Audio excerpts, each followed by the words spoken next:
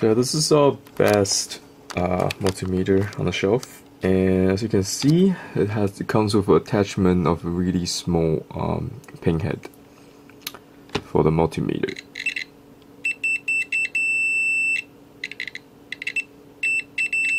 So with this setup, you can reach really hard to reach teeny resistor and filters on iPhone 6 and iPad Air.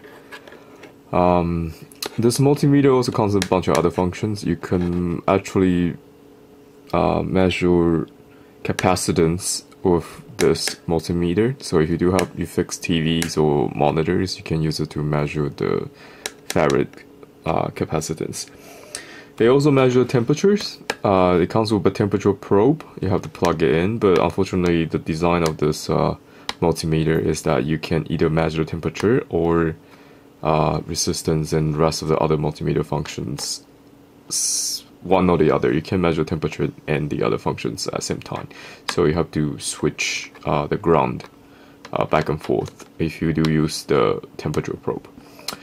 But for my primary use, I rarely use this for measuring temperature unless you want to.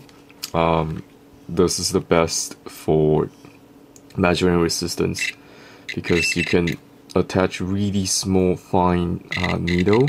We sell these needles separately. When you buy this multimeter, it's going to come with the alligator attachment and the needles. But if you want to get more of these needles, you can buy them separately from our website, cyberdocllc.com. Another way I use these are, you can also use a pick. So you just attach the alligator onto the pick. And it works the same as with the needle. So if you're not working on really fine stuff, careful with these needles, by the way, they can stab you. You will bleed if you get stabbed. Okay, so you attach it like this, as such.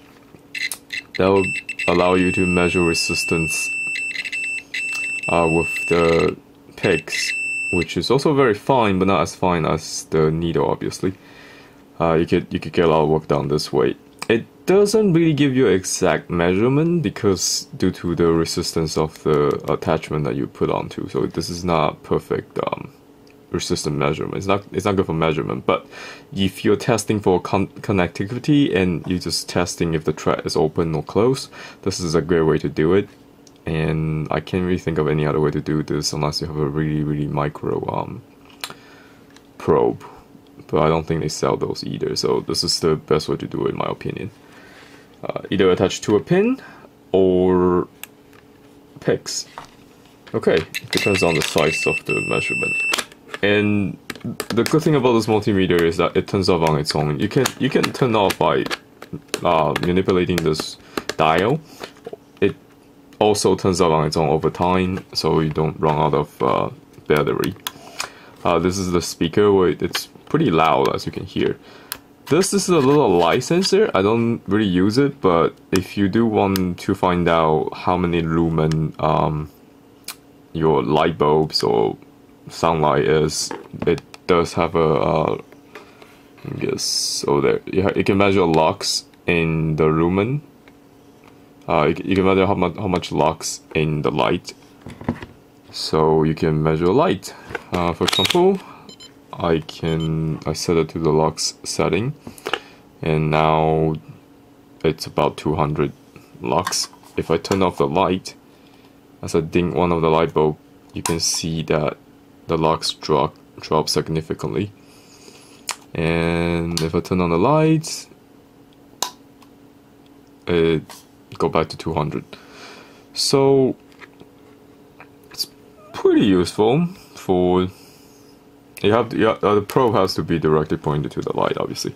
It's useful, but it's just not for my use. I'm sure you have use for this, but anyway, this is a great multimeter. This is pretty much my primary multimeter that I use, in case you're wondering. Okay, so that's it. That's the product review for a professional pro multimeter that I use. It does comes with a regular multimeter probe, like, hold on, like this one. but I don't really use it. I just put it aside and set up with these alligator connector instead. So yeah, what you're gonna get is you're gonna get the alligator setup, and you're also gonna get two of these really fine needle probes that's gonna come with the alligators, and you're also gonna get a set of these probe, the traditional probe that comes with the multimeter. Thank you for watching. I'll see you next time in my next product review.